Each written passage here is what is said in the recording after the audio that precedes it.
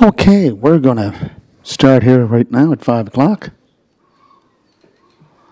We acknowledge that the land on which we gather is the traditional unceded territory of the Mi'kmaq First Nation.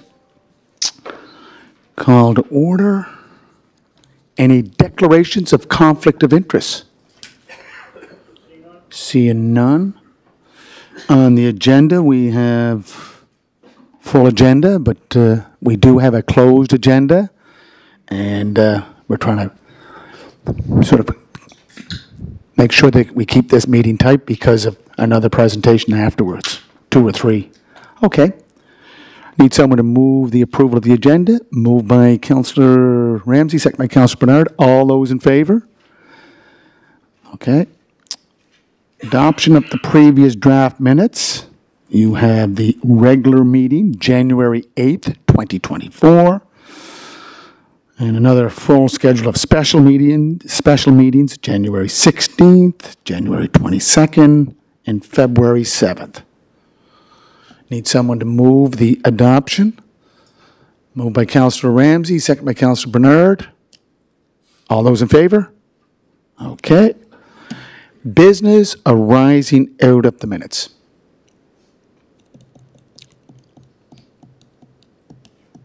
No business? Yes, Councillor McAleer. Just, anyway, it's nothing serious, just a little clerical on page 5 of the digital copy on the resolved, where talked about carried 10-0. Councillors Beck and Tweal left the chambers as they were in conflict regarding the resolution. I probably should say carried 8-0 instead of 10-0. Can you note that? You read your minutes there, Councillor McAleer. That's job well done. Any more? Okay. So, further reports. Planning and Heritage is first, but I just want, she'll give the reason why we don't have any resolutions in terms of from planning meetings, planning board meetings. And then, as I said, we're going to 6:10. After 6:10, we're going to number 7, closed session. So we just want to move it as quickly as possible. Also, we'll be doing electronic votes. So you will be using your pad to vote. That's why Rory is sitting next to us.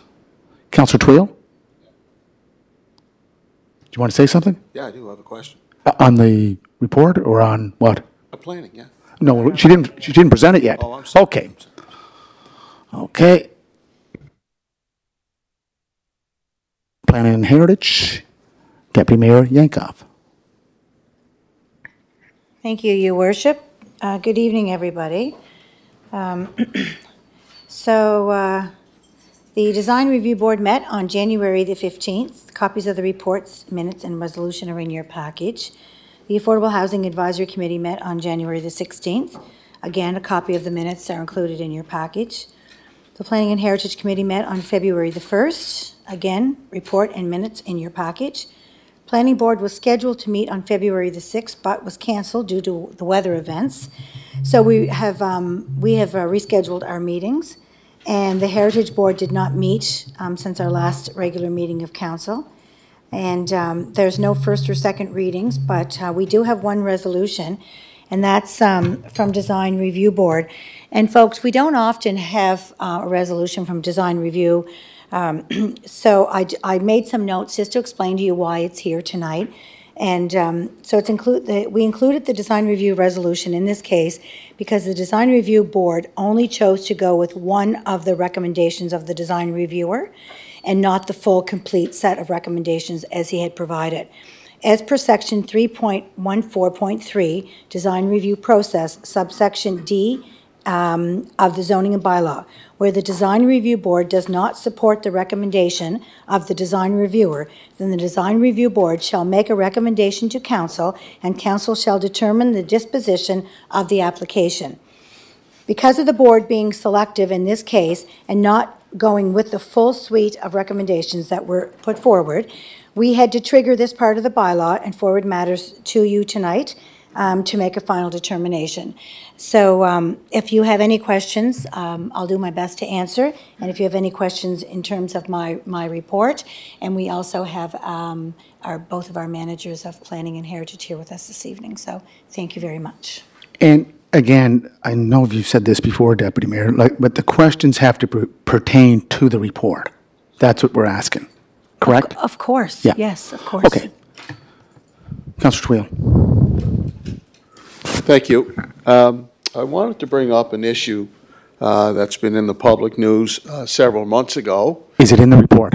No, it's not. No, okay, we're not dealing with it. Hold it now. No. I can ask, Mr. Mayor. Mr. Mayor. No, I can ask no, a question we're not planning dealing with issue. it. It's the report. You can send a letter, an email to the chair or the Mr. Mayor. managers. No, Mr. Mayor, I'm asking. I want a legal opinion. Yeah, we can get a legal opinion. You know what? This is getting out of hand. Yep. No, it is Getting not. out of hand, Mr. No, Mayor. thank You're you. trying to shut down No, thank you. councilors' ability to represent. Councillor Beck. To bring up issues that are important and Councillor Beck. relevant to the community. Yeah. I want a legal opinion. Yeah, Councillor Beck, we'll get that. Yeah, we're not getting it now. Councillor Beck. No, we're not getting it. No. Councillor, Chair's biased. sit down, please, sit down. Thank you. Councillor Beck. You know, again, this is a disrespect, not only to this office, but to me personally, when I hear that. Now, I'm not going to move any further than what was said here, but again, this office has a role in this municipal government. You, again, just disrespected this role and me personally. But you know what? No, I'm not disrespecting you. If it's not in the report, no, it is. And play on it. Councillor Beck, Councillor Beck, Councillor Beck, Councillor Beck. Thank you for that, Your Worship. I just have one question, or actually two questions, I guess. I have had some questions. First off, on page 23, Deputy, if when we have motions, do we note who is opposed to motions? Do we note that in our minutes, or is that a practice that we should be noting? Only if someone asks to record the names. That's when it's recorded. Someone has to ask to record the names. Okay. I just see most of our resolutions have it. Most of our resolutions do have it. I think just sort of Right. maybe for consistency. These are committee reports, Yeah, planning board. yeah. Yeah, there's a difference. Yeah, but in the future, if someone wants to record it, So it only applies to council resolutions? Yeah, not- that's right. Okay. Unless someone asks, I want the vote recorded, who voted for, who voted against. No problem. Thank you. I have had some questions, Deputy, about the 184 Great George Street. And I noticed it was in here that it was going to be brought to the next agenda for Planning and Heritage. Is that going to be on our next Planning and Heritage Committee meeting? I didn't, maybe I missed it. Could you maybe update us on that? Deputy Mayor? Sure, it should be on our next agenda, and if it's not, it's an oversight, so maybe I will ask our manager of planning to address that for us, to make sure that that will be on our next agenda. 184 Great George. And if it isn't yet, it will be. Thank you. Is Donna going to speak to it? Are you speaking to it, Donna or David? Thank you, Your Worship. So that's not an item that's on the agenda that will go to the Planning and Heritage Committee tomorrow. That's the meeting scheduled for tomorrow, but I don't know if David wants to give a quick update on the matter. Through the chair, Your Worship, just to address that site, this is the site of the former Ultramar gas station, I understand, at the corner of Great George. Just for council's clarification, the city did receive a demolition permit last year for this site. All buildings and structures have since been removed on that site. However, to this point, there's been no further applications submitted to the city regarding that piece of property, and it currently remains vacant at the current point in time. So. Deputy? Do you have another question on that, second question? Well, Yeah, I just guess my question was, in the minutes, it said it was going to be on our next meeting, and when I looked at our agenda, I didn't see it there. And I was just wondering if it was an oversight or if there was some update on it. But if it's not going to be on it's not going to be on our next meeting, it'll come up at some other point in time. Good. Thank you. Deputy? Just once we have an update on that, then we'll make sure it's on our next committee meeting. Yeah. But I believe David does know that we do have a design review that was completed on that site, and there are renderings of what it will look like. So we've already checked off those boxes, and that was a year ago that was done. Councillor Tweel. Point of order, arising a point of order. I want a legal opinion of my ability. Yep, it's not coming now. My constituents Yeah. and bring up an issue Yep. that's relevant Yep. to the community and now being restricted Yep. and having that inability to do so. Yep. So I want a legal opinion. We'll get that opinion. No, I want to No, have- it has to go through this chair. Please sit down. I want to get this meeting through. You'll get the legal opinion. I've already asked legal counsel to do it. I just And- want it on the and you public record, Yep. ladies and gentlemen. I feel quite strongly Thank you. that I'm being undermined No. and interfered No. with. My job No. as an elected official. Thank you. I'm really, really upset about this. Thank you. Councillor McCabe. I think it's just important to note that we are dealing with what's on our agenda when we're in our public meetings, what's in our reports. If there is things we know that a notice of motion can go through the right channels, which is back to committee, that can be discussed, and then discussed when it gets to council. Yep. 4-hour meetings are getting long. Yep. Thank you. Any more? Okay. So can we move on to the next item? Oh, no, resolution? And if you go to page 56 of your digital copy, that's where it is. Thank you, Your Worship. Planning and Heritage Committee Resolution Number 1. Design Review Board, moved by Deputy Mayor Yankoff, seconded by Councillor McCabe. Be it resolved that the design reviewer's recommendation that the developer be required to provide an 8-foot step back along the 7th and 8th stories of the building that would face west towards Prince Street to achieve the equivalent of a 70-degree angular plane, and that these design changes be made a requirement of future approval and construction of the proposed building at 199 Grafton Street, 156 Prince Street. PID 342790. Be accepted and supported. Questions called, so I'm just going to turn on my vote here. Yep, just 1 second. We're doing the electronic vote. It's coming, it's coming. Yeah, just 1 second. Okay. Vote, please.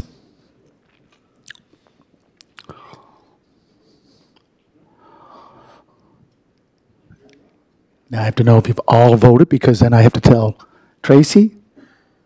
Good? Okay. Hold. 10-0. I don't know, that's good. Close.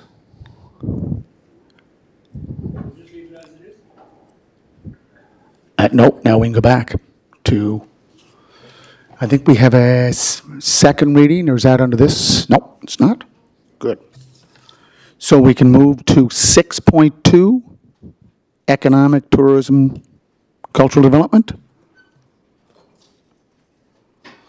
And that's Councillor Trevor McKinnon.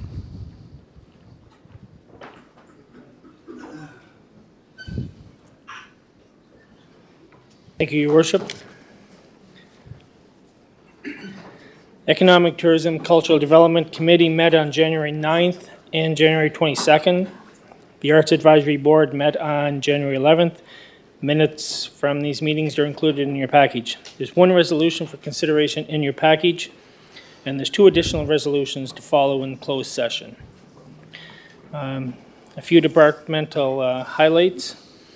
I recently had the opportunity, along with Department Manager, to participate in the Quebec Charlottetown City Municipal Partnership Mission in Quebec. Highlights of the trip included multiple discussions with numerous elected officials from Quebec City and Calgary, best practices, tours of Quebec-based Charlottetown landmarks, as well as topic-specific visits and tours focused on public art, public spaces, economic projects, heritage, and the renowned Quebec Carnival. The low tourism season is receiving a much-needed injection from numerous recently hosted events such as the Charlottetown Ringette Tournament, Prince Edward Gymnastics Classic, Spud, and the Sweetheart Hockey Tournaments, among several others. The Ice City Festival is currently underway for a number of weeks, and the Jack Frost Winterfest rolls into town this weekend. The next couple of months will also bring prosperity through event tourism. Stay tuned for a number of high-profile signature events announcement over the next couple of months. Such announcements started recently with the news of the Harlem Globetrotters tour stop at Eastlink Center this spring. So, if you have any questions, I'll try to answer them. If not, Manager Wayne Long and Doug DeMay is here as well. Thank you. Okay, again, try to keep the questions geared to the report. I know that Wayne and his staff do a lot of work in preparing these reports, and we do have committee members that are sitting here in the council that partake in those standing committee meetings. Councillor Twill.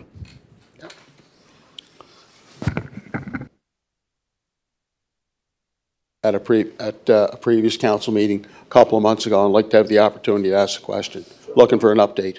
Go ahead. Okay, great. So it was in the minutes before, right? Pardon me? It was in the minutes before. It was brought up at a committee meeting. Okay. Yeah, okay, good. So the question is, recently, and I brought it up before, there's concern about shutting off Queen Street from Grafton to Water Street. It was brought up at a committee meeting. I've had an opportunity to talk to some members of the business community that are very, very concerned about the process. In fact, I even understand that the Downtown Business Association is in the process of conducting a survey to see where the business community would stand. Just one second. Point of order. I just have just a small point of order on this, if I may raise. Go ahead. Speak to this.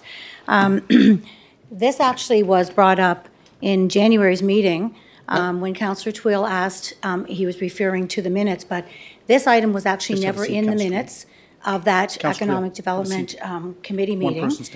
And so therefore, I think that Councillor McKinnon can probably speak to this, but this was never ever a discussion item on in that department, and so therefore, I don't think we should be talking about something that has never ever been in the minutes. And it was not, Councillor McKinnon, and it was never in the minutes.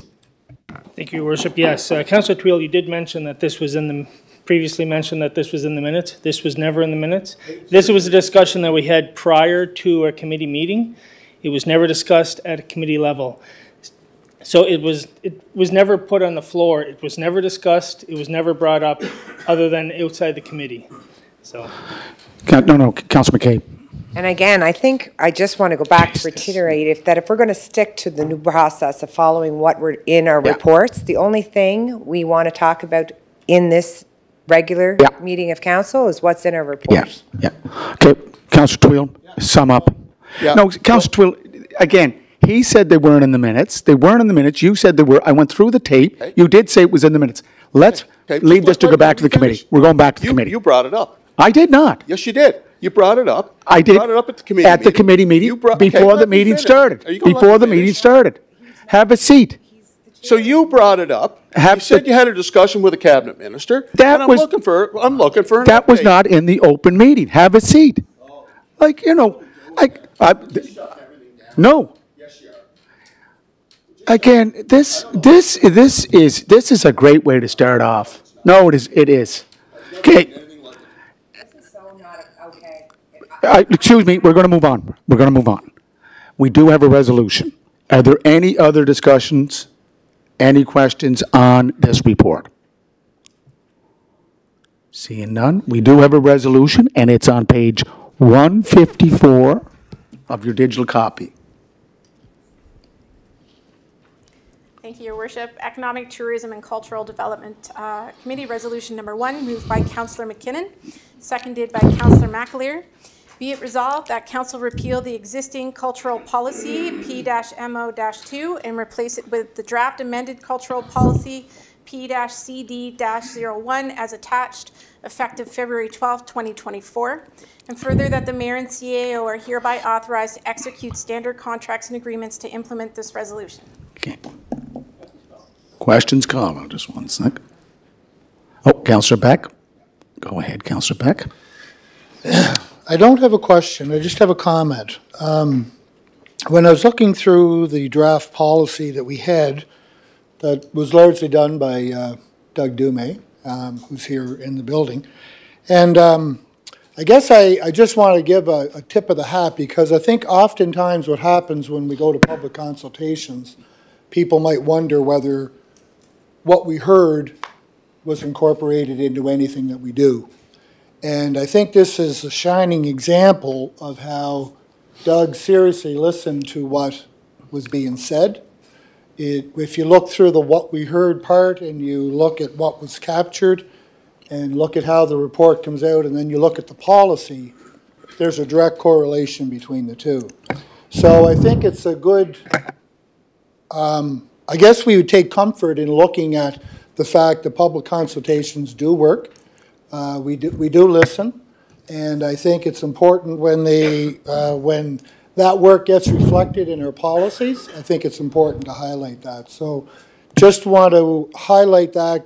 Good job, Doug. Thank you for doing that and making sure that our resident voices are heard. So, thank you. All I have to say about that. Questions called? Okay.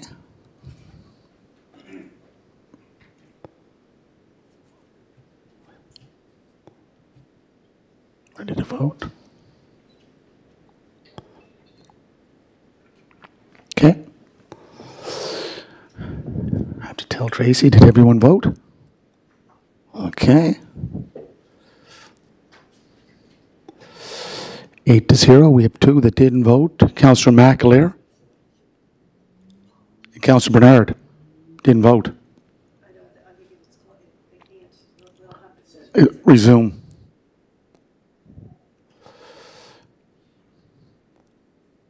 Okay. Councillor McAleer, did you vote? Okay. 10-0. We'll leave that up.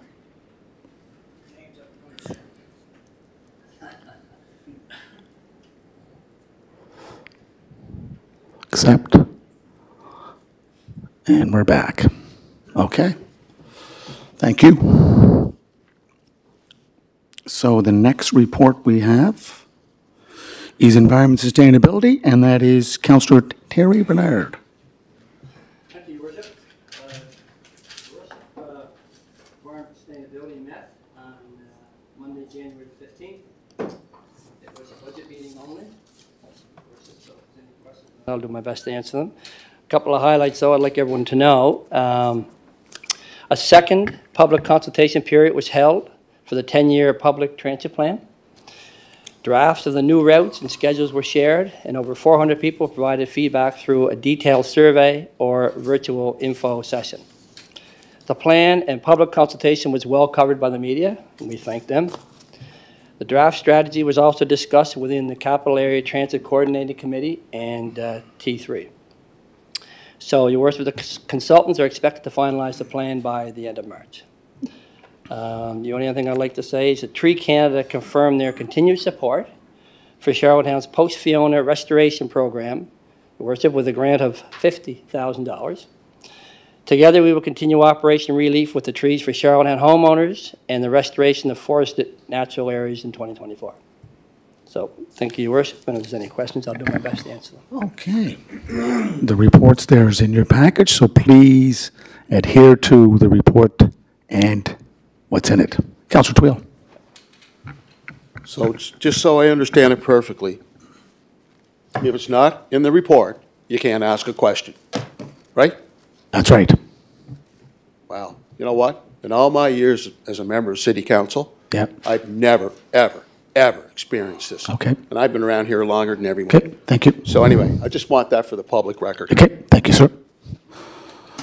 Okay. Seeing none, Okay, next report, 6.4, Finance, Audit, Tendering and Administration. Councillor John McAleer. And there is one resolution.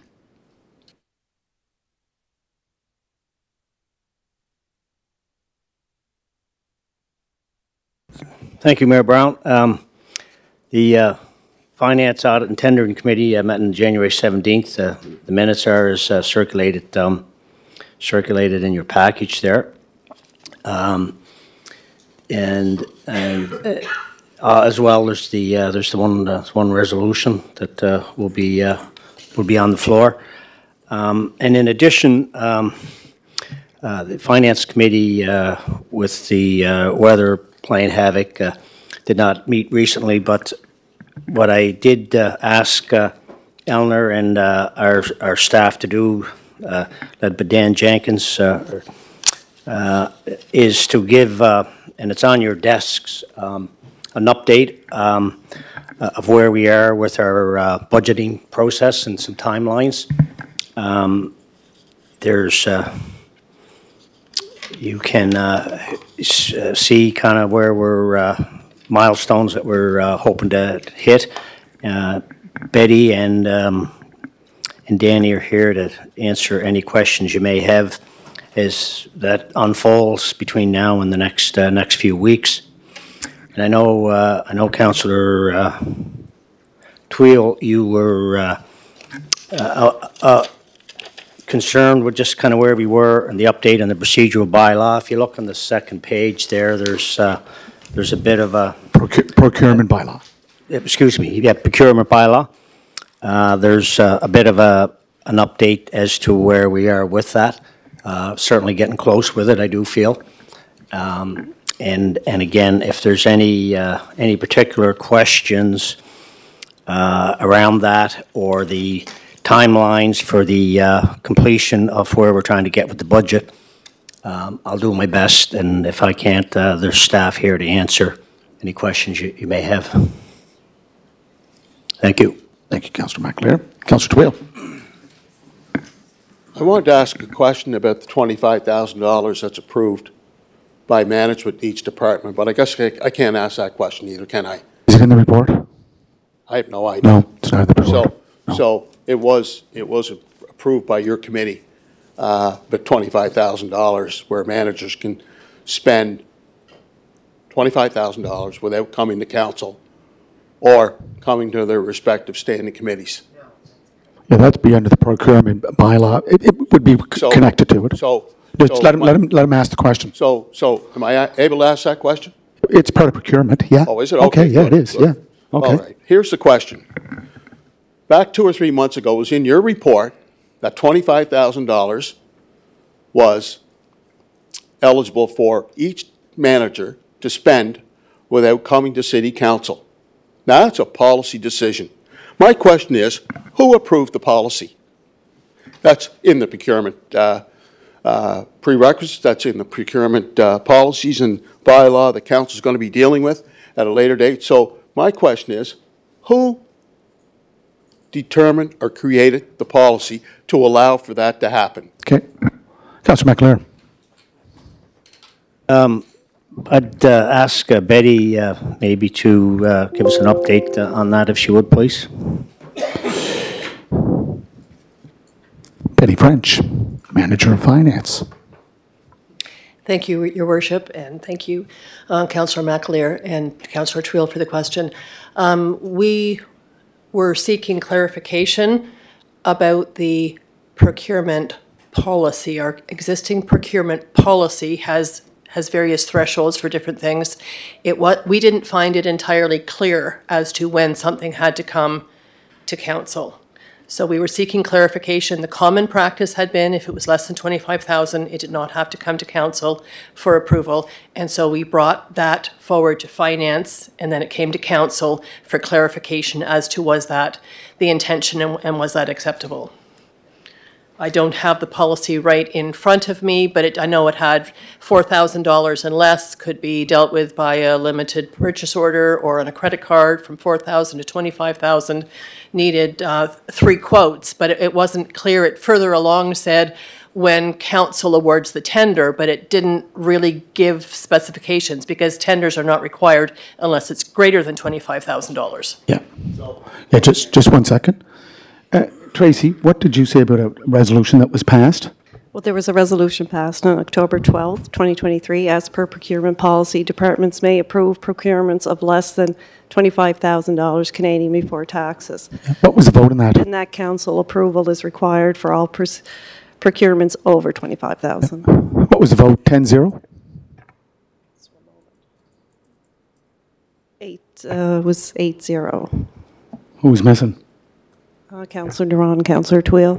Okay, so you're missing. So Yeah. we did pass a resolution. There was a resolution. So a resolution was passed by City Council. Yes. To allow for managers to spend up to $25,000, because I did ask it back a few months ago. You remember that, Councilor McAleer, as chair of the Finance Committee? And at that time, I was not told a resolution was passed by this council. Well, no, but it was in your previous minutes. So anyway, Yep. I'm bringing it up. So again, that decision was made by City Council to approve, to allow managers. Would that be the same for all managers in Redmond City's corporation? Yeah. Manager's a manager. Yes. Would you say the same for the mayor's office too? No. That's operation. Come on, okay, Councillor Bernard. Thank you, Councillor Twill. Just quickly, Your Worship. We're moving on. That's always been the process. It's always been up to 25,000. After that, it had to go to tender. So before that, you'd go to request for proposal, they go to 3 quotes, but it's always been up to that. I think they just refined the wording. That's all they did when we passed it in October. Thank you. Councillor Beck.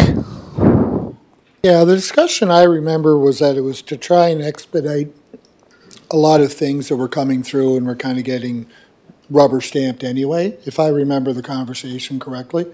And so purchasing was getting held up for items that were coming to us and we were looking at and saying, yeah, you know, and so that's what I remember from the discussion. So I think that might be something that bogged down by red tape. Talked about, yeah. Okay. If you look at the resolution, it's 196. Digital copy. Do you want to read it? Yep. Thank you, Your Worship. Finance, Audit, Tendering, and Administration Committee Resolution Number 1, moved by Councillor McAleer, seconded by Councillor McCabe. Be it resolved that by way of public tender, the City of Charlottetown offer the structures on the city-owned residential lot at 54 Maple Avenue, PID 416222, for sale and be removed from the property. And further, that the mayor and CAO are hereby authorized to execute standard contracts and agreements to implement this resolution. Questions called. Now, let me just get to the vote. Okay.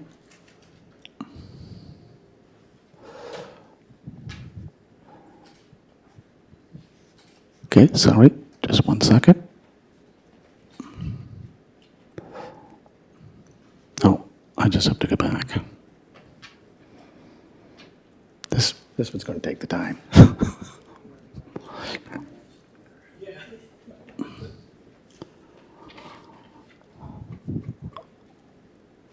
No, you're still, okay, everybody voted? Please vote. Good. Can I tell Tracy? Good, Tracy? 2 people haven't voted, Councillor Bernard and Councillor Beck. Okay, well, you ready?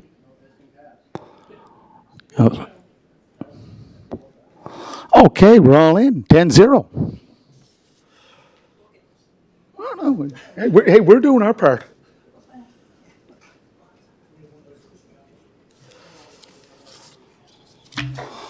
Okay. Our next report is, just 1 second.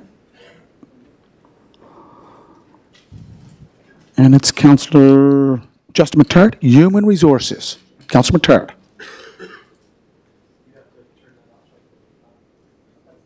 Pressure. Yep, you're good. Thank you. You'll notice in your package, it does indicate that the Human Resource Committee did not meet this month. That is an error. In fact, we met on January 18th, and the discussions were operational budgets. So apologize for that not being in here, but the minutes of that meeting will be in your next package, and it's been moved on through finance. So if there's any questions regarding that meeting, I'll do my best. Our manager's not here this evening, and I'll try to take your questions. So just to clarify, your meeting was on the budget, just the budget. Okay, so questions should be about the budget. Councillor Twill. Thank you, Councillor Matart. My question is, there's been a lot of discussion over the last number of weeks of Cities Corporation hiring different personnel. And I think a lot of that would be vented through your committee in terms of the organizational structure. Can you tell me whether or not Council has approved the organizational structure and the positions that we've been experiencing in terms of every once in a while we'll get an email, a new hire for this position, a new hire for that position. It could be at the senior level, it could be at the mid-management level. And how does that really fit in terms of the operational budget that your committee has explored, has assessed, and is going to be recommending to Council? Because a lot of these positions are coming through and they're being hired. And what is the impact and effect on the budget? And can these positions be hired if it hasn't yet to be approved by Council? Okay. So, Councillor Matart, did you have those discussions in your budget presentation at that last meeting? So what I can say to that, if we're strictly sticking to the discussion that was had during the meeting, is our department, like others, came to the budget meeting to discuss the operational components to bring forward into the 24-25 fiscal period, but also identified a couple initiatives that would be positions that would be for the HR department. So we don't have discussions regarding all of the other initiatives that are being asked within each of the departments. They will come forward. My understanding is they'll come forward into the finance, then which will then come collectively to Council to be vetted through in our upcoming meetings to determine the priorities based on our budgets. And so any hiring that is occurring as to what's coming out, my assumption would be, and I don't know if I should speak to it or not, but my assumption would be, as those are already approved positions from the current operational budget that we're operating in right now, or any ability for our CAO here to exercise her ability to backfill positions, whether it be temporary nature or loss of people moving around and coming and going. But directly in the meetings that we're having would not be about approving or disapproving any budgets regarding staff at this point lately. We've certainly had conversations with regard to the KPMG report and recommendations that were made around positions. So I'll give the CAO an opportunity in the absence of Emily, our manager, if you'd like to say something. Otherwise, that's about all I can give you. I think what you said is quite clear. Your meeting on January 18th was about your own budget, HR. Anything else is what will come up when we meet as a council as a whole to discuss all initiatives. Councillor Twill. Thank you. Second question. Appreciate your response, Councillor Matart. So maybe, as you would say, you're only dealing with hires in your own department. So can somebody help me in terms of no new hiring has taken place before our budget's going to come down the end of March. So there's no new hirings, there's no new positions, there's nothing new. Okay. Everything is a result of the previous budget in terms of hiring that is taking place, the recent hirings that are taking place in the Cities Corporation. I'm just looking for a clarification, and whether it's you or the CAO, I'd be happy to get an answer. You wanted to, thank you, Councillor Twill. That's certainly a question I don't think I'm in a position to answer, but I will hand it over to the CAO who can help address your question regarding positions that are being hired in this current state that we're in now. CAO Eleanor Mohammed. Thank you, Your Worship. So Council has a role in this by approving permanent positions, approving and creating permanent positions, okay? So the positions that have been hired were approved in last year's budget. Now, we do have a staff member who's acting in a role, who's taken on extra duties from their current role. The position will be proposed as part of the budget process. We needed extra support, so that's why we've decided to do this. The other thing is, through the KPMG report and work that's been done, staff have expressed a need and a want to be able to have training in internal succession opportunities to prepare them for leadership positions. So providing the opportunity for someone to act in a director role, it gives them a chance to try on the position and to develop the type of skills that they're going to need to be successful in getting into one of those director positions. Okay. So that's what has been going on. Any permanent positions that have been Councillor. hired were approved by council. Okay. Okay, no, you've already asked, the... So it's just the one position? Yep. Okay. Protective and emergency services. I don't think we have any questions. Councillor Ramsey. Thank you for that, Your Worship. We met on January 31st, and it was all about budgets again. And if you have any questions, but I'd like to publicly state and thank the Charlottetown Police for all their hard work in the Byron case, the Byron car case, I'm sorry, and especially our police chief who took this file years and years and years ago. So on behalf of council, and I think I am speaking for mayor and council, I would like to personally thank you for doing all that work. Any questions? We'll go from there. And Councillor Ramsey, again, the questions are pertinent to your report. A lot of it was on the budget, correct? Okay. Councillor Twill. My question is, again, I don't know if it's relevant or not, but it's certainly relevant to me. It's regarding a presentation the chief made last Thursday at a community meeting that was held with regards to the relocation. Wait, now, is that in the minutes? It's not. No, it's not there. Councillor Twill, please. So it's concerning my ward. Yeah. It's concerning about drug usage. Yeah. Presentation was made by the chief of police. Yeah. But I can't ask the question. No, that's great. No, you can submit a question or an email to the chief and the deputy chiefs. Councillor Beck. Yeah, just a couple of comments, I guess. Chief, on page 208, I know before when we were talking about hiring the extra police officers, is it 2, is it 4, is it 6? I know we had a number before, it was 29 that we were short, and comparing to the regional averages by the study that was commissioned. But I notice in the report here it says we're short 19. I'd just like to get that clarified for the public record. Are we talking 19? Are we talking 29? Just to clarify that, or where we are. I just want to make sure if we're looking at a public record, can we have that clarified just so everyone on page, and again, it's under the new initiative for additional police officers, chief, in the bottom of the first paragraph. Just if you could clarify that for the public. Can I just ask, Councillor Ramsey, do you want to defer to the chief? Yeah, sorry, Councillor Ramsey. Yeah. Yes, I'd like to pass it on to the chief because he is operational. He knows what he needs. Chief, you don't mind? Chief. Your Worship, Chair, Councillor Beck, the number 19 is correct. It was 29 through several initiatives, both provincially and positions identified in last year's status quo budget.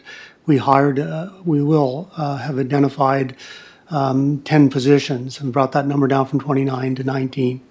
So 19 is the go-forward number. There was 4 positions funded by the province. City Council approved the hiring of 6. Takes the number to 19. Councillor Ramsey. Councillor Twill. There was an article in the newspaper regarding cameras being installed in Stratford, and the Charlottetown City Police is involved with installing those cameras. Do I have the ability to ask a question? Is it in the report? It's not in the report, but it was in the Guardian. Oh, well, okay. No, you can, ask. Okay, good. No, thank you. Send him an email. Thank you. Right, Chief? Okay. I think they're going to Cornwall, too. Councillor Bernard. Thank you, Worship. I'm just wondering, Mr. Chair, usually when an ask for a new position in a department, it becomes a new initiative. I'm just wondering what happened here. I see that the new fire inspector position was deferred on your minutes, but yet it's in finance as they went to finance to make a presentation to finance. I'm just wondering what happened there, because usually your committee would have to approve that first, and then it's a new initiative that goes to finance. I'm just wondering why the difference there. And I thank you for bringing it up, Councillor Bernard, because I was reading that myself last night going through the package, and I don't understand why it didn't come to us first, why it went right to finance, so maybe the fire chief can answer that, but like I was, and then I watched that meeting on YouTube too, and I was saying, what's going on here? But anyway, Chief, if you would like to answer that. Okay, Chief, maybe?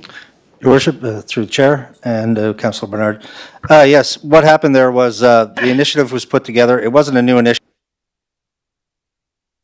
Both the competition that had just been run and the the available finances that we had in our own operational budget to get the new fire inspector in play and then ask for that going forward. The reason it was deferred, or first off, the reason it went to finance first is when I had the package together, the reports and the possible resolution, our council meeting had been moved a week and finance was before that, and in order to catch council, it was a cart before the horse type of presentation, but that is why the committee meetings flip-flopped. And so I was into finance first and then got to our committee before our council. But because of that misstep and because of the discussions that happened during the council meeting is why the position is deferred, if that answers the question.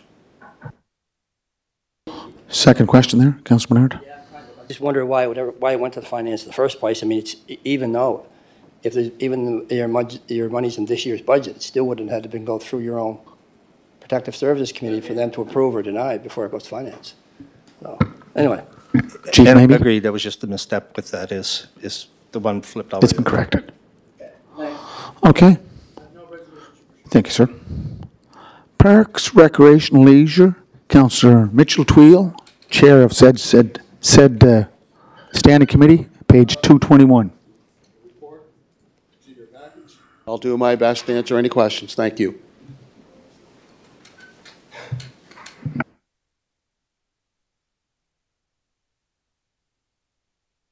Well, it's an easy night for Frank. Thank you, Frank. Water and sewer utility. Oh. You had a question? I didn't see your green light.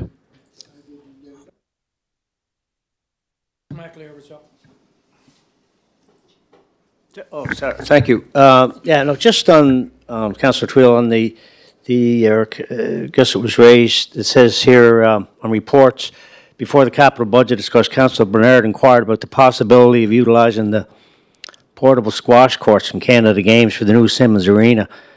Parks and Rec stated staff will need to collect information on this request and assess what could be possible.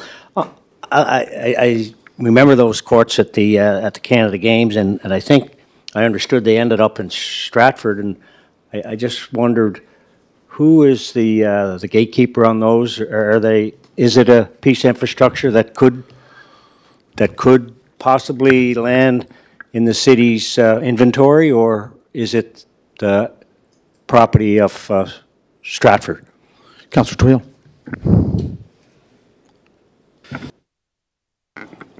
That's a good question. That's a really good question. I know we had those discussions. Some of us feel that because of the success of the Winter Games and the utilization of the Trade Center, that we think this would be a wise, prudent use of space for that sport that you just mentioned. We asked our staff to explore it. We'd have to work through the board, and our city's representative is on that board. But we're exploring all options, and that's one of the ones that was discussed. And we feel that would be a great use of space because it's not always being not always being operational. So we're still at the exploratory stages, I would suggest. Well, that's a good question. Councillor Bernard? Thank you, Your Worship. But I'll just, for a little clarity, Stratford do own them. It was given to them through Canada Games. My understanding is that they're in storage, and there's no plan to use them anytime in the near future. So it was brought up that maybe our staff want to inquire about that and see if there's a way that possibly the city of Charlotte can get them, and if we can use them in the new facility. So that's why I was asked. Oh, great. Yeah. Just 1 second there, Councillor Ramsey. We don't want to send him up. Councillor Beck, did you have a question? I thought you had a question. I did. You're good. Okay. Okay. Thank you. Councillor Twilley, you want to sum up there? Yeah, just hit your button. Today, Nope. Okay. Today in The Guardian, Billy McMillan, coach of the, Billy McGuigan, just was recorded that he won his 500th game. 2 or 3 years ago, we attempted to recognize Billy's achievements, but we couldn't because of the COVID social distancing, and we weren't able to recognize him for his achievements. And since then, he's achieved many more. So I'm going to be asking staff to look at putting together some kind of a program so we can recognize Billy's achievements. And I just wanted to bring that to your attention. He's done a tremendous job, and I think we should officially recognize Mr. McGuigan and his accomplishments. Mr. McGuigan, thank you very much. That's great. Okay, Frank. Water and wastewater utility, Councillor Bob Duran. Thank you, Mayor Brown. The Water and Sewer Utility Committee met with our regular meeting on January 11th and a special meeting on January 23rd. We were discussing our budget, pre-budget, what's coming forward. We don't have any resolutions for your consideration today, but if anybody has any questions on the minutes, I'll try to answer them as best I can. Thank you. Thank you, Councillor Duran. Okay. Thank you, Mr. McEwen. Public Works. Oh, good. Public Works, Councillor Julie McCabe, Ward 9. Thank you, Your Worship. Before I just get into our report, I think I'd like to recognize the staff of Public Works, too, for the great, diligent work that they did after our big snow dump in the city, getting our city back in order. I know that they worked tirelessly to make sure our streets and our sidewalks were opened, and I think it's important that we recognize the work that that department did. So thank you to our department. Our committee met on the 11th of January, again February 1st. The minutes for those meetings are in your package. The Civic Board for Persons with Disabilities met on January 17th, and you'll notice that the minutes for that meeting were put on your desk this evening. We're trying to get our minute takers back in order so that they're included in our package, so I'm hoping that will happen. We have a busy night of resolutions tonight. We do have 9 resolutions that are going to come forward. And to be fair to Councillor Tweel, you know, I think tonight we're saying that we have to stick to what's in our report, and that's important, but that's following our process. And for anybody that wants anything added to our Public Works Committee meeting, it would be important if we could have that questions or agenda items asked to us before the 23rd of February. We meet on the 28th again. This just allows staff the opportunity to come prepared to our committee meeting. It allows us time to know if it's an agenda item that actually belongs at a committee meeting or if it's an agenda item that's more operational that you can work through. So I do agree that Councillor Tweel wants to have the opportunity to discuss things, but I also agree that we have to follow the proper process in order to make that happen. So anybody that has anything for Public Works, the 23rd of February would be the deadline for our next committee meeting for this month. And Thank you. Any questions? I'll do my best to answer. And that'd be the same for all the standing committees. That's a good point. Yeah, oh yeah. Okay, so we have 9 resolutions. Councillor Beck? Do you want me to ask this before we get to the resolution? Do you have the resolution? Is it right to the minutes? Yeah, go ahead. Yeah. Just, I was just curious about a few things. Page 272, there was a reference, maybe I'll ask all 3 questions at the same time. Councillor McCabe, if that's okay. Could you maybe clarify, there was referencing a path to connect University Avenue to Browns Court. If you could maybe just elaborate a little bit on that, what that is all about. And then on page, under the new initiatives, there was some talk about, and I get the rationale for it. We're looking at, like currently all our electrician services, like we're looking at hiring a new electrician, and currently all our services are contracted out.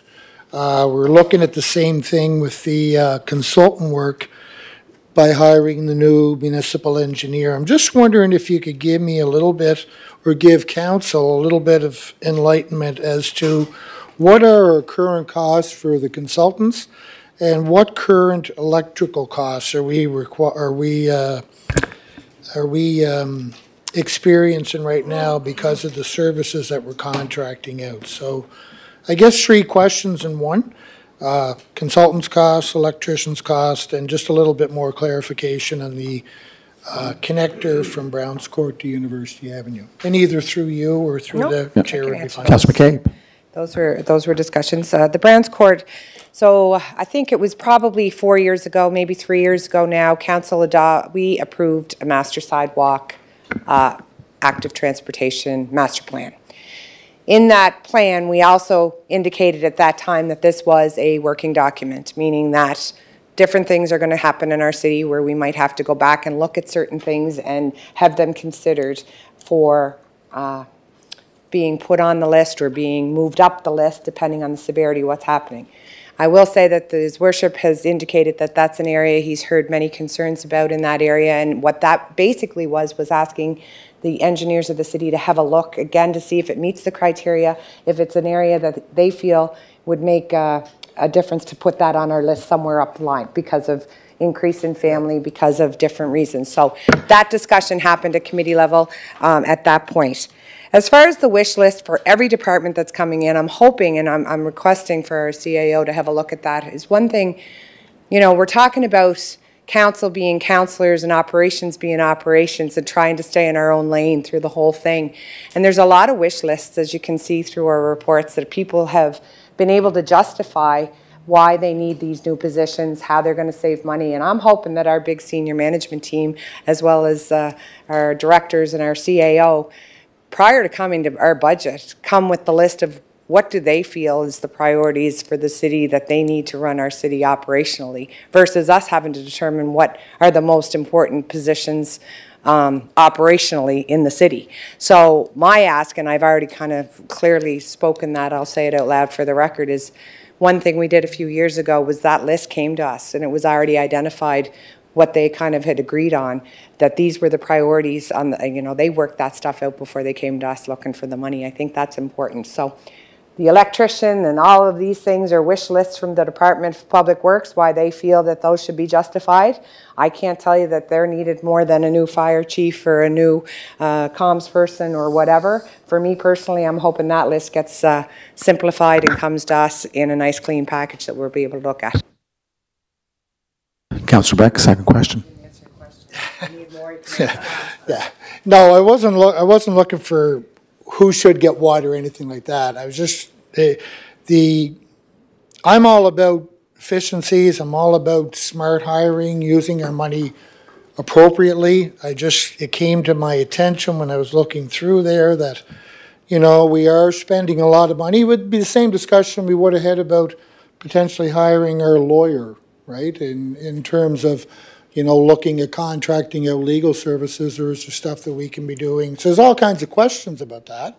And what's the ultimate value, or what is the right approach to be taken? So I guess I'm just trying to get a little bit of a handle, or maybe it can come up a little bit later on at some point in time during the budgetary discussions, in terms of comparing if we're looking at the electrical services, or if we're looking at the engineering services, consultant services. I'm all about making the right decision, but I think in order for us to make the right decision, we have to be informed, and that's kind of what it is. I'm not questioning any of Manager Adams' professional judgment in any way, shape, or form. It's not that. It's just about trying to understand, and I see the benefits in what is being asked here. I think it's just important that we understand fully before making a decision, because it's ultimately us who are going to be making the decisions on what gets approved and what does not.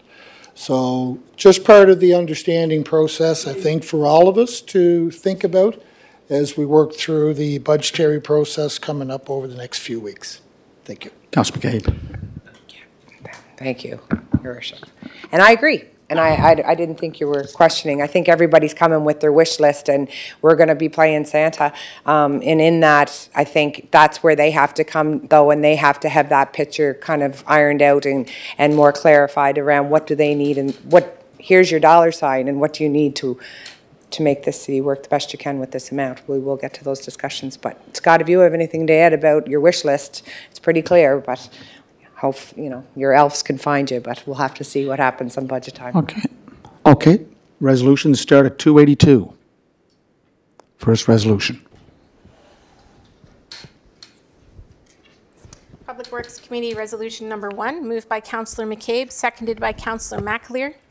Be it resolved that Council approve the proposed change order for additional funds for Brackley Point Road Depot change orders in the amount of $190,100.06 plus applicable taxes for the general contractor Fitzgerald and Snow Limited, and that funds be expensed from the department's existing 2023-2024 budget, and further that the mayor and CAO are hereby authorized to execute standard contracts and agreements to implement this resolution. Sorry. Okay, questions, Colin? Just let me.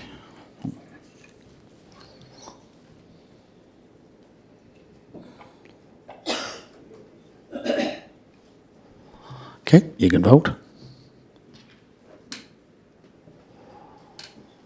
All in? You ready, Trace? 10-0. Okay. Good.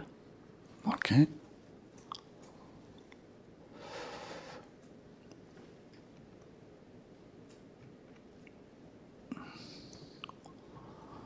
Okay. You want to read the second one?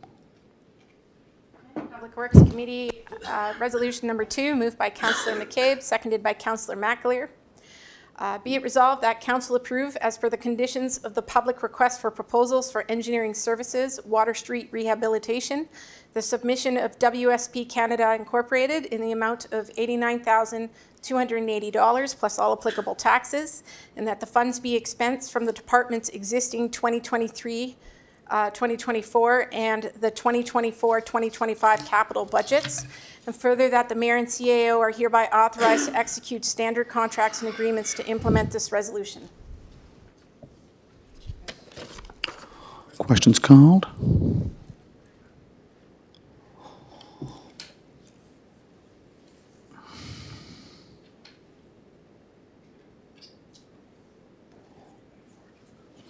Okay, please vote.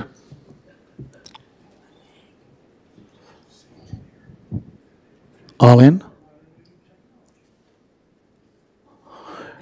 Someone didn't vote. Councillor Twill, just one sec. Okay. That should count for 3 times. There it is. 10-0.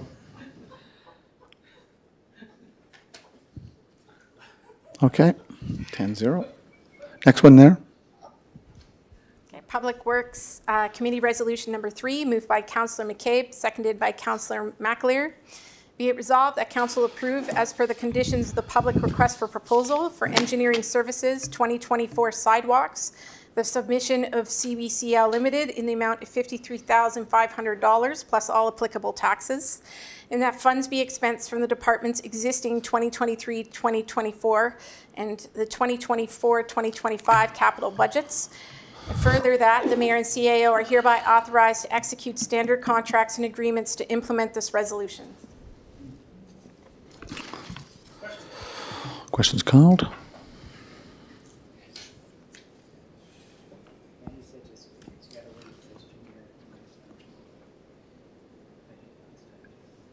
Okay.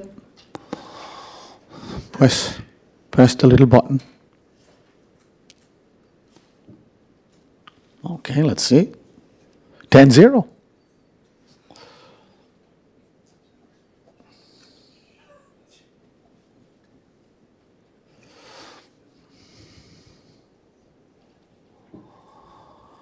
Okay, there. CAO. Public Works Committee Resolution Number 4, moved by Councillor McCabe, seconded by Councillor McAleer. Be it resolved that Council approve, as per the conditions of the public request for proposal for development charges background study, the submission of Hemson in the amount of $99,400 plus all applicable taxes, and that the funds be expensed from the department's existing 2023-2024 and the 2024-2025 capital budgets, and further that the mayor and CAO are hereby authorized to execute standard contracts and agreements to implement this resolution. Councillor Drawn. Thank you, Mayor Brown. I was reading in the notes there, but I still, it's not clear to me what this is. Could someone explain it, please? Thank you. Councillor McCabe. I'm going to let the manager explain it so that you get the right information. Chief Engineer Scott. Thank you, Your Worship, through to Councillor Drawn. So what this is a hiring consultant to help us staff develop what we call development charges. And what these charges are would be, say, an individual. It wouldn't be against someone who's developing a neighborhood. So you're building, if you have someone coming in and building the streets and subdividing the lots, it's not against those folks. It's an additional charge that we would look to get at time of building permit issued. And what it is as a neighborhood grows, there's more residents in that area. And that puts pressure on the existing infrastructure around the neighborhood. On existing streets. And so eventually we have to upgrade those roads sometimes earlier than we anticipate just because of those additional stresses that are being put on these existing streets that the city already owns and manages. So it could be things, this would be a fund that could be used for sidewalks in areas that don't have sidewalks or multi-use pathways, upgrades to water and sewer, upgrades to our roads and infrastructure. So it's a separate fund that would be dedicated to those types of upgrades as a result of this growth that we're seeing around the city. So it would only be against any new building permit for a new dwelling or a new multi-unit complex. It would be. So this is something that you're seeing around, it's quite standard around North America when you do a big research. We're looking at ways to be able to fund. You know, we're in an area where rapid growth, and a lot of transportation or a lot of pressures in infrastructure, and this is a way to recoup some of those fees or some of that fund, that money that it takes to maintain and upgrade that infrastructure prematurely. Councillor Twill. We'll come back to Councillor Drawn. Now, this particular issue here had a lot of discussion at the committee level. In fact, I think you yourself, Mr. Mayor, said that this was double charge. So I attempted on 3 or 4 occasions to get a decisive, unequivocal, clear answer. I know the manager tried to answer it. I'm not sure how decisive it was or how clear it was. But I think the thing that really concerned me, Mr. Mayor, is that you moved the motion and you said it was double charged. And I had a real struggle with it. I really did. And I'm still having a real struggle with it. So my question is this in fact double charging someone that's looking to purchase a home in a subdivision, and they're going to be saddled with that additional cost? So I want to know that before I vote. Yep. Councillor McCabe, do you want to defer to the Chief Engineer?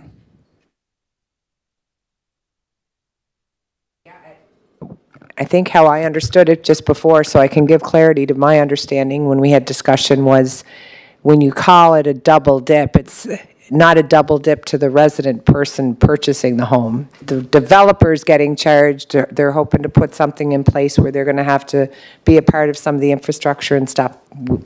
That's not before us yet. But this is a separate thing that as a new homeowner, there would be also a charge. So double dip, when it's double dip on the property perhaps, but not double dip to the homeowner themselves. But Scott, maybe you could explain that. Like, that's as easy as I can grade 3 language it, but. So I guess the confusion may be, we use the word developer quite generally. So we have the individual that would build the roads and subdivide the lots. So this charge would not be an addition to them. They would be still building lots, putting in the underground infrastructure for those roads, and then handing it over to the city like it currently is. This would only be when you come in for a building permit, whether you're a contractor, homeowner, who's ever asking for the permit for a brand new build. There'd be the additional charge for infrastructure upgrades to the existing streets, so the older infrastructure that surrounds the new development. So, Councillor Twill, did he answer your question?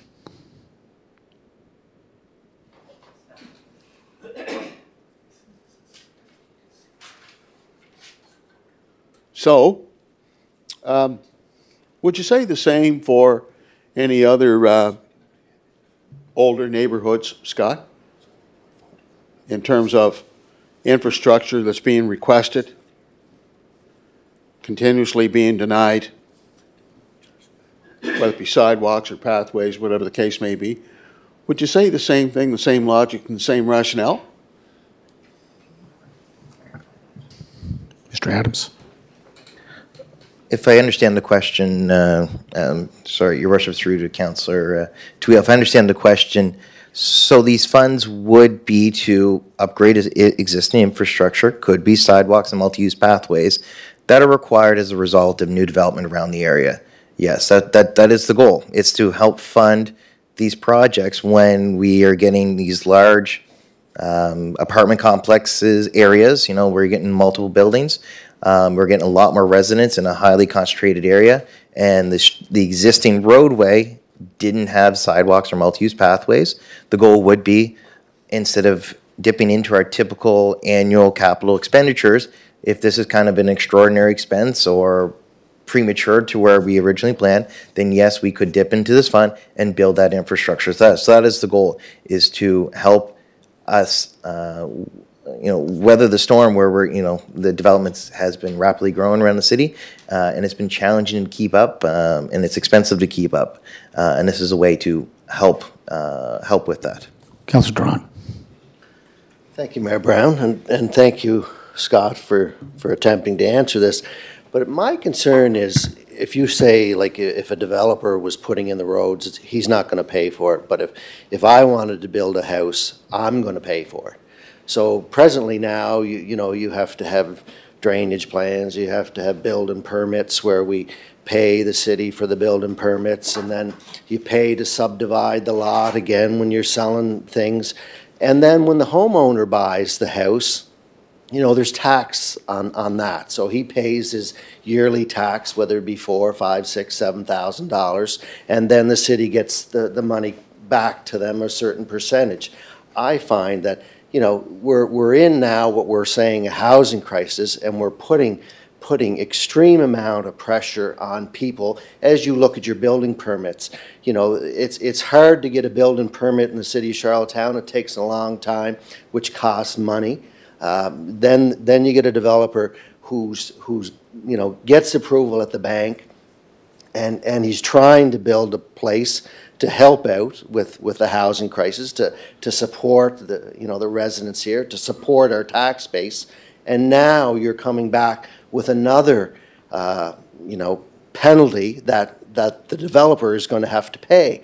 I mean, pretty soon what'll happen is the developers will say, you know what, we can't keep giving more money every time we come to the table. It's on the developer. So, you know, I'm not going to be able to support this. I don't think it's fair.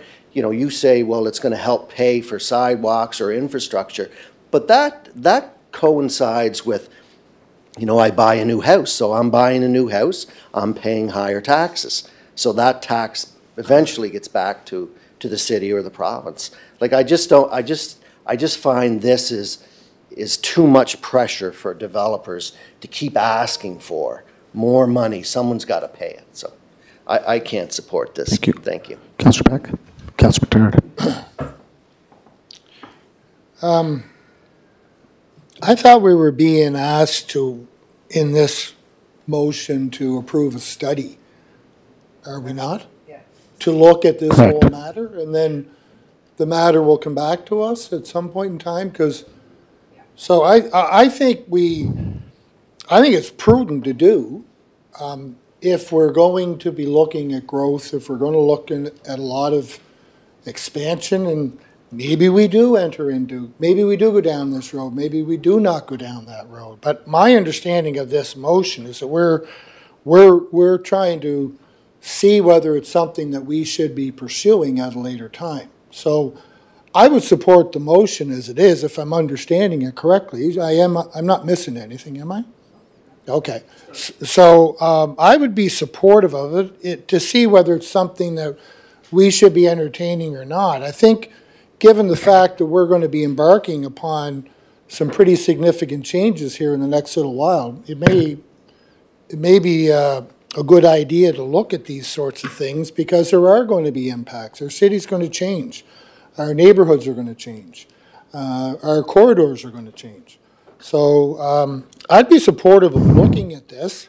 I'm not married to I don't have any preconceived ideas to which way I would vote in the end, but I think given the fact that we're looking at potential impacts to our current infrastructure that we have, future development, I think the timing of it is actually not too bad. So I would support the motion. Councilor Mataro.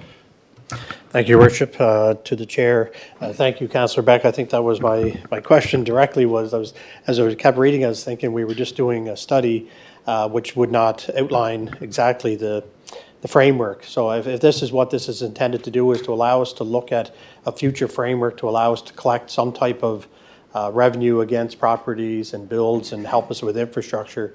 I think that's probably the best approach to do that, and maybe that'll come back at a later time. So the only concern that I had with that then particular study is, it was $100,000 roughly. I think it was 99 or something along those lines. It's not cheap for that study. So I'm not sure how intensive that study will be, or what that will get us at the end of the day, because we may or may not adopt what comes out of that. So I'm hoping that if we support this and go forward, that we can get something as a framework that allow us to move forward in the direction that you want to do with this developer, Bill Back or whatever it's called, will allow us to do that. So thank you. Okay, question? Question's called. Okay, hold on.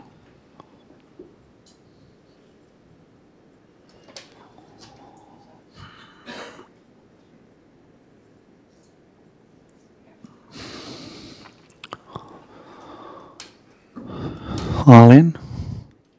Sounds like the Racino. All in, ready to go. Okay. 7-3, and I have, just 1 second. Councilors Bernard, Duran, and Tweel opposed.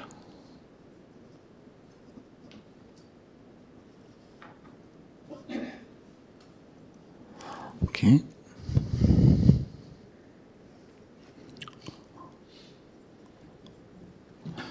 And can you read the next resolution, CAO Eleanor Mohammed? Public Works Committee Resolution Number 5, moved by Councillor McCabe, seconded by Councillor MacLeod. Be it resolved that Council approve, as per the conditions of the request for proposals for emergency services fleet repairs, the highest ranked submission of Dave's Auto Electric in the amount of $100 per hour for service, excluding parts, plus all applicable taxes, and that funds be expensed from the police fleet services existing 2023-2024 and the 2024-2025 operational budgets, and further that the mayor and CAO are hereby authorized to execute standard contracts and agreements to implement this resolution. Question? Okay.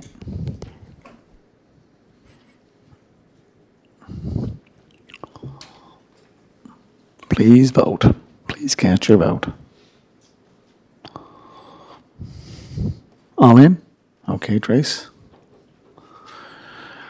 Councillor Drawn. Do you want to go, just do it again? And I'll resume. No, you have to press it. Did you press yay or nay?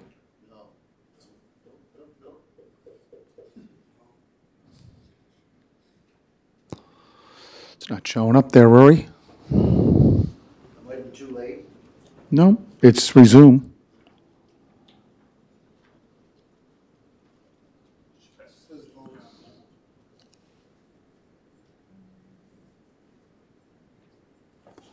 There it goes again. 9-1, thank you, sir.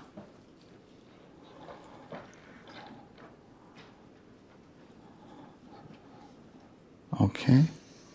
Next one, CAO. Committee Resolution Number 6, moved by Councillor McCabe, seconded by Councillor McAleer. Be it resolved that Council approve, as per the conditions of the public tender for 5500 Series crew cab and chassis, the low submission of Summerside Chrysler Dodge in the amount of $79,860 plus all applicable taxes, and that funds be expensed from the department's 2023-2024 capital budget, and further that the mayor and CAO are hereby authorized to execute standard contracts and agreements to implement this resolution. Thank you. Question? Question or comment?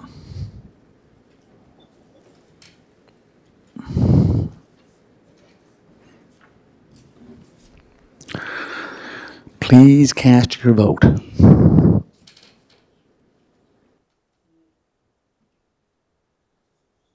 Good to go? 10-0. Okay. COO? Public Works Resolution Number 7, moved by Councillor McCabe, seconded by Councillor McAleer. Be it resolved that Council approve, as per the conditions of the public tender for Hillsborough Hall Elevator, the submission of WM&M 1993 Limited in the amount of $687,787 plus all applicable taxes, and that $580,000 be expensed from the department's 2023-2024 capital budget, and the remainder be expensed from the 2024-2025 capital budget. And further, that the mayor and CAO are hereby authorized to execute standard contracts and agreements to implement this resolution. I have Councillor Ramsey and Councillor Bernard. Councillor Ramsey. Thank you, Your Worship. I just want to be clarified, be clear in this. So there's 580,000 from last year's budget already in there, so we're basically looking at another 100,000 or something along that line, right? 107. Yeah. Okay, thank you. No, I just want to be clear on it. Thank you. Councillor Bernard. Thank you, Worship. Just want to say thank you to the chair and the manager for moving this through. I know it was delayed for a little while because of the last tender submissions. Well needed out at the Hillsborough Community Center. I'm just wondering, it does say that they don't expect to be completed by the summer. I'm just wondering, when do they plan on starting? Do we know? Councillor McCabe. I'm going to actually defer that to the manager, please. Chief Engineer. Your Worship, through to Councillor Bernard. I'll have to confirm that. I can follow up with you later this week with those details. Okay, thank you. It's good to see. Thank you. Questions called?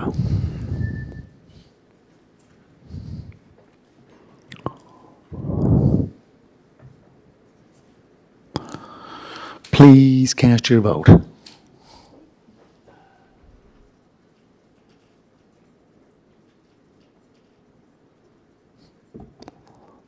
All votes cast. I can see easy with the arms. 10-0. Can you read the next one, CAO, Eleanor?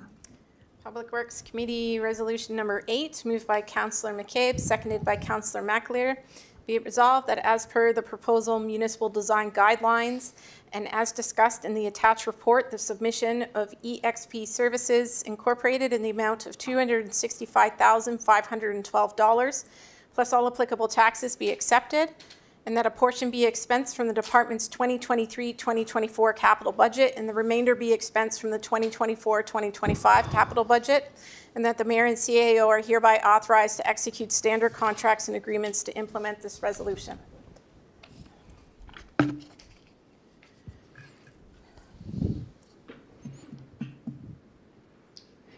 Question? Question's called.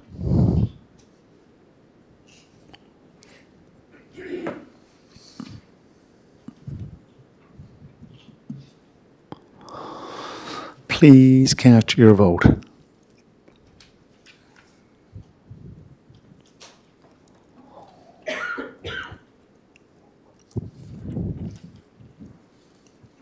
All in? 9-1. Councillor Drawn opposed. Okay, hold on.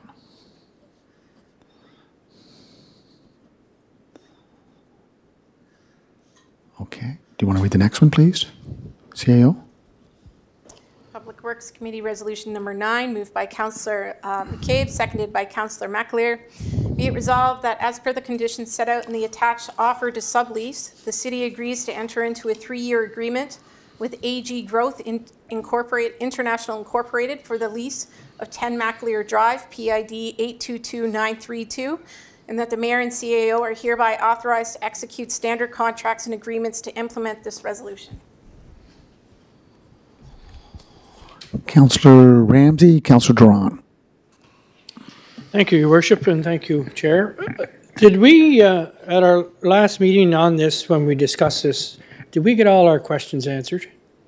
Like there's a lot of questions surrounding this, and I was just wondering if we got it enough. Thank you. Councillor McCabe? That was in a closed meeting that we had the discussion, and at the end of the closed meeting, direction was given to staff to proceed to go ahead and to negotiate, and then to bring back the conditions to council in an open session at that time. That's what I understood anyway. Yep. Councillor Drawn? Okay, Councillor Drawn? Thank you, Mayor Brown, and thank you, Councillor Gabe. I, like Kevin, there was a few questions we were waiting to get updated on. I know this is a 3-year lease agreement, but there was some consensus there of you know, would there be, say, office space, or was this going to be something that would make our department fulfill all the needs? So that didn't come back. So I, like Councillor Ramsey, had those questions. So you know, we built a new building, and we're just wondering, is this going to be the end all, that we don't need to go down this road again, or what? Like what? It's quite a acquisition, but I know that we need it to a certain degree. I'm just wondering where we can, you know, look for office space, all these things. You know, whether it's a big garage or whatever it is. I didn't get the full information package, I guess, at the end. So, thank you. Councillor Bernard? Thank you, Worship. I think as the city grows, we're always going to be looking for space. I think the location where this was ideal. I think it was why a lot of us agreed. I think there was some questions that we wanted answered. One for me was, because it was talking about a 3-year lease, I guess one for me was there was going to be discussion on lease to own, lease to buy, or first option to buy. Because if we're going to lease you for 3 years and somebody else is going to come in and take it without us having an option to buy it. And I don't see that here now. I may have missed it. I'm just wondering if that was, because we had discussed that at our meeting. I'm just wondering if that come up. Councillor McCabe, do you want to defer that, or do you want to answer it yourself? Part of the negotiations, but I think that would have to go to Scott. Okay, But I do Chief agree. Engineer. Okay. Your Worship, through to Councillor Bernard. So this is just a 3-year lease because there's 2 parties involved. We're subleasing it from the actual leaseholder. So we will now have those discussions right away with the building owner as well to solidify that we we know there has been intentions. They've already verbally spoken to our assistant manager, the owner of the building, that is, stating that they want to give us the first right of refusal on the property. So now we will work towards getting that in writing and making sure that happens very, very quickly. Second question, Councilor Bernard. I think I got it. I think it's, so if I heard you right, so it's basically being subleased, for whoever sublease it to us, but the owner of the building is prepared to sell it, and you're entering into separate negotiations with them. Those are the discussions we'll be having. Perfect. Thank you. Councilor Twill. As discussed at our recent meeting, we seem to keep getting ourselves into these situations because we don't have a long-term plan. And whether it's asset management or you look at the growth and development of the city, the required space for our equipment, apparatus, personnel, it's clear to me that we're just treading water here. And I think staff's done a good job securing this property, but this is only a quick fix. So, Mr. Adams, I'm going to reiterate one more time. We need a long-term plan that requires property so that we can properly facilitate all of the departments in this city, because we're not meeting that demand, we're not meeting those needs. And the sooner you get at that, the better. Okay. Questions called?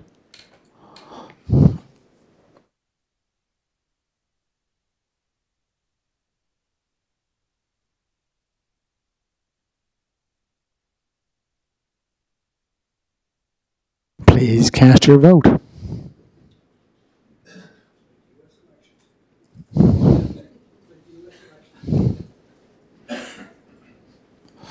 Ten zero.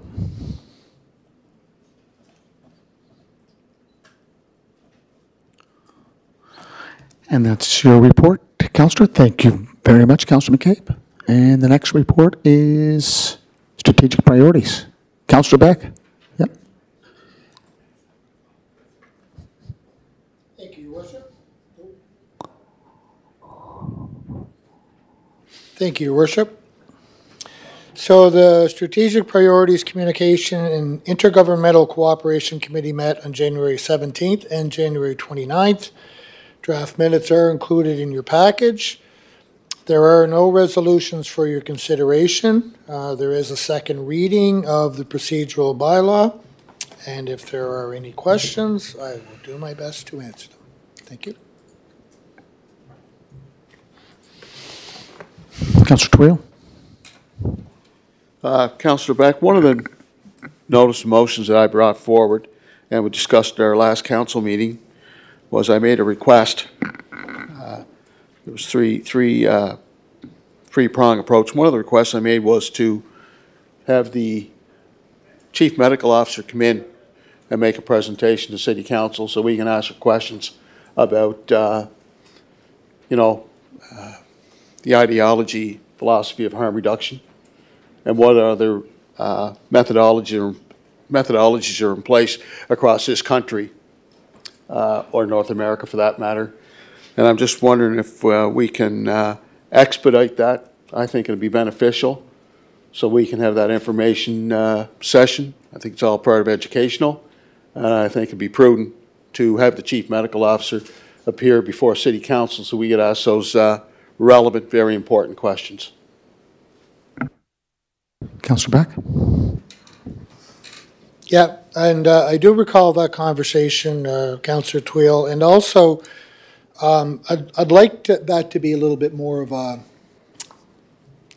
formal request, I guess. And I understood from the last conversation that there was going to be some background information provided by you to kind of ascertain in terms of what it was that we were looking for. And so if there's anything, maybe you and I can chat about that at some point in time, and we'll get, if there's anything more, if it's just simply bringing in Dr. Morrison or requesting Dr. Morrison or someone come, we can look at that and we can make those arrangements. And I'll take those under advisement and we can see if we can make that happen. So is there anything more than that? Just a request for her to come and explain about harm reduction? Is that what you're looking for? You know what, Chair Beck, it's more than look at different methodologies. I don't want to be tied into one ideology, you know, whether it's harm reduction. There's many different perspectives across North America as to what works, what's not working, what's the best for people with mental health and addictions, and equally important is the community at large. So I think we need to have those discussions because, you know, there's a lot of articles that are being written in the national newspapers. I've attempted to send them to all members of City Council, whether it be the Ottawa Citizen, National Post, other newspapers across the country, many articles that are being read. And these articles are very in-depth articles, very detailed and good analysis.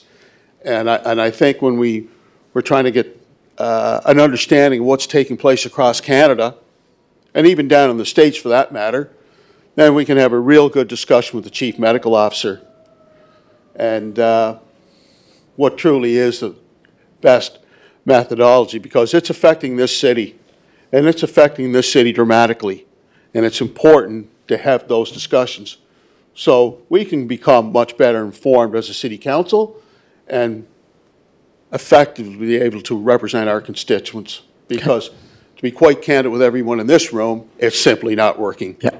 It's simply not working. So that's why one of the motivations for bringing it up. Yeah. Okay. Councillor Mattard? No, Councillor Mattard. To thank you, Your Worship, to the chair. Councillor Tweel, I certainly support and agree with you having Dr. Morrison come in and present to us on harm reduction or any group for that matter.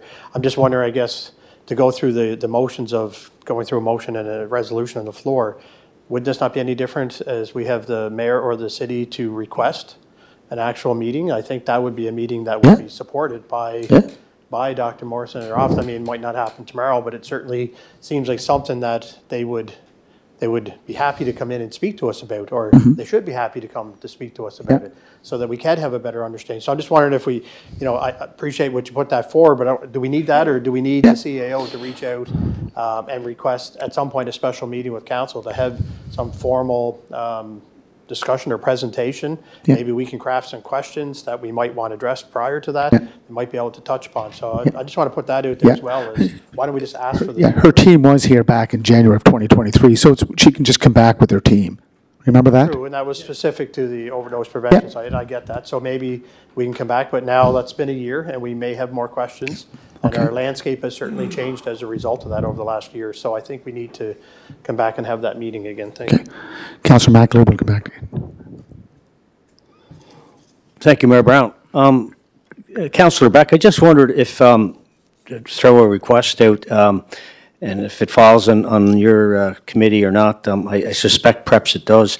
With the recent housing announcement with the $10 million of funding, I'm just wondering, would it be possible, I know going forward there's going to be lots of questions probably that we as councillors are going to be receiving, and it'd be nice to get, I guess, an understanding as to what that program is going to look like and how qualified. Councillor McAleer, is that in the minutes?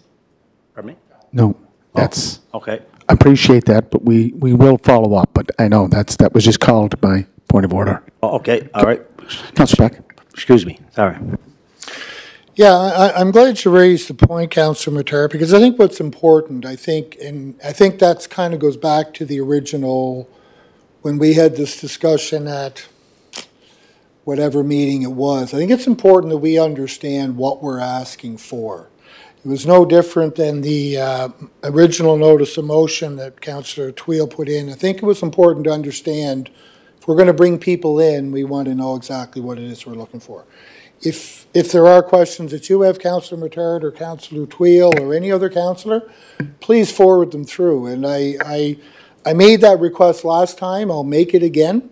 But I don't want to, I want to make that time productive. So if we're going to bring people into the chamber, I want that to be a meaningful discussion.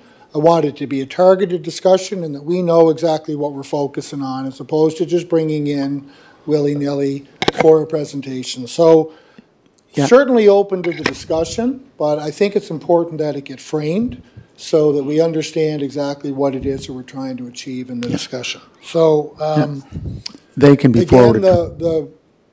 The avenue is open, feed it through, and Yeah. we'll take it back through our committee. Yeah. They can forward those emails, requests to the CAO, and she can be the... Sure. Yeah. Okay, do you want to go to the second reading of the procedural bylaw? Your Worship. To amend the City of Charlottetown procedural bylaw, number 2018-19-G, to enable notice of motions, education sessions, governance clarity, and move council meetings from Mondays to Tuesdays. Therefore, be it resolved that the City of Charlottetown procedural bylaw be read a second time and that said bylaw now be approved and adopted. Moved by Councillor Beck, seconded by Deputy Mayor Yankoff. Shall it carry? All pass? Okay, good.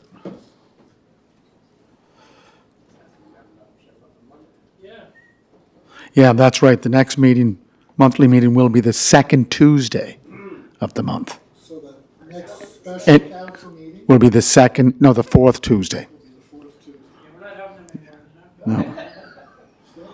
Oh, I call it the Beck Amendment. Okay.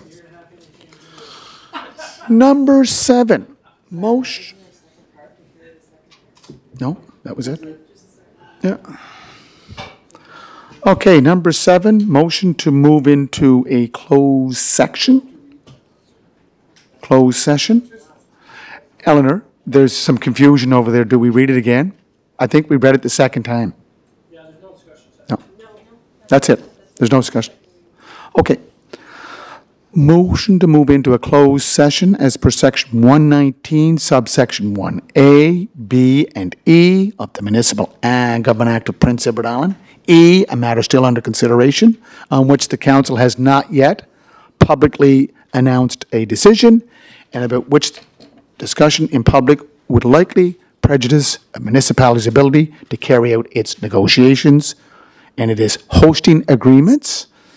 A, commercial information which, if disclosed, would likely be prejudicial to the municipality of parties involved. B, information received in confidence which, if disclosed, would likely be prejudicial to the municipality or parties involved. And this is land negotiations / agreement. So I need someone to move. Moved by Councillor Ramsey, second by Deputy Mayor Yankoff. All those in favor, please raise your hand. All those against? Okay, so we're moving to closed session.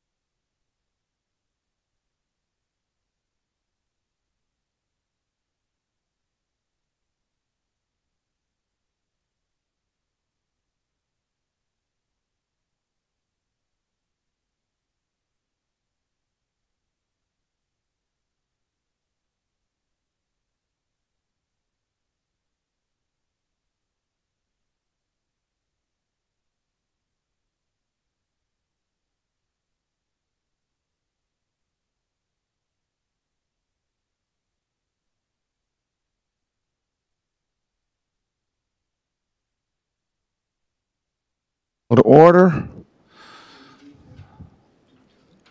No, she's going to just put it on there now. Okay. So we're back in an open session. Close the meeting for the closed session. End it. Call to order. Any declarations of conflict of interest? None. So we have two resolutions. CAO Eleanor Mohammed. Thank you, Your Worship. Economic, Tourism and Cultural Development, Resolution number 2, moved by Councillor McKinnon, seconded by Councillor McAleer.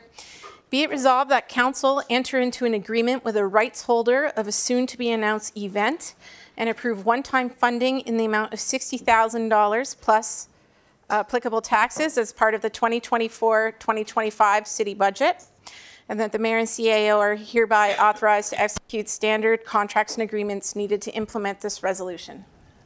Questions called, so please cast your vote. Just hit the little button.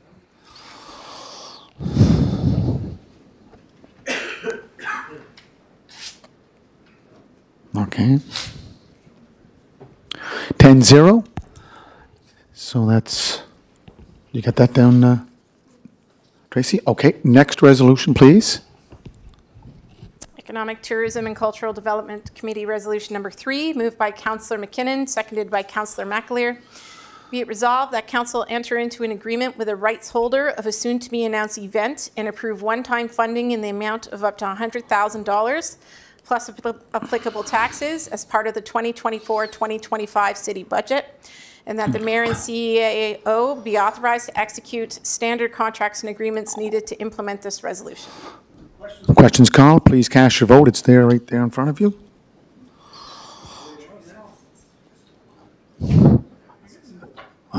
What do you think, Councilor Matar? We're moving along quickly.